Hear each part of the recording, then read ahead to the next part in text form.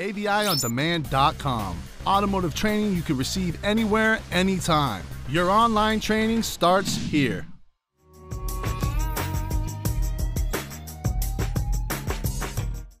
Okay, so getting back to our presentation, how can a younger tech, or possibly somebody that doesn't have a whole lot of experience, avoid some of these pitfalls? Well, the number one solution would be education. The more education and experience you have trying to diagnose different avenues on the vehicle, the easier it becomes for you. Also, performing your proper research. So even myself, I've been doing this for well over 30 years. There's certain brands of cars that I know deep down I don't have the experience I may need to diagnose whatever the problem happens to be that I'm confronted with.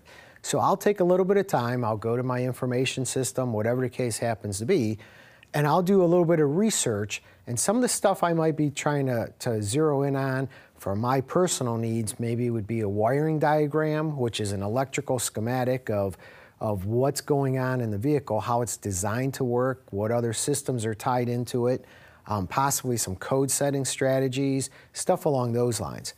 I want to always try to think like the PCM, and like I said, the code setting strategies a lot of times offer us insight to kind of shortcut our diagnostic procedure.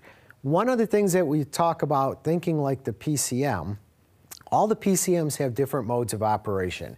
So to get everybody on the same page, everybody's heard of open loop, closed loop, clear flood mode. There's a whole arrangement of different modes of operation.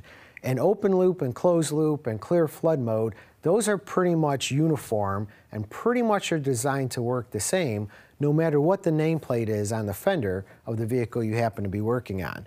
So here's a prime example of what we're referring to. Here's an open loop. So open loop obviously is designed so that when you first start the vehicle and it's got a relatively cold engine, it needs to try to get into closed loop, which basically means the computer's in control of the fuel delivery as quick as possible. So in the early days, we relied on the exhaust gas temperatures to heat up the oxygen sensor. Nowadays, as everyone's well aware of, we have heated oxygen sensors, so we can obtain closed loop status relatively quickly. But notice the components that are displayed on the screen that the computer's actually looking at while it's in the open loop status here. So we've got temperature sensors, we have the fuel injection system, obviously, your load sensor, whether it be a MAP sensor or mass airflow, your throttle position sensor, and your RPM sensor. So let's put this into perspective. Let's say there was a drivability problem when the vehicles first started. You can name the problem. It could be that it stalls out. It could be that, it actually hesitates, or whatever the complaint happens to be. And let's say that we didn't have a whole lot of experience, and I plugged my scan tool in because the check engine light's on, and I had a trouble code for a faulty oxygen sensor. So this is where the automotive common sense comes into play. Is the oxygen sensor even being looked at by the computer under those operating conditions?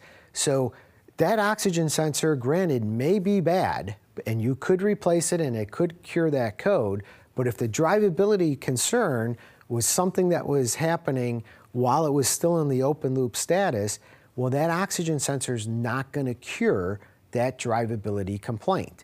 And that's one of the key features that a lot of the younger or inexperienced technicians don't really understand, and it really shines a light on to just pulling codes out and attacking those codes may not always be your best avenue to cure the diagnostic or drivability problem at hand.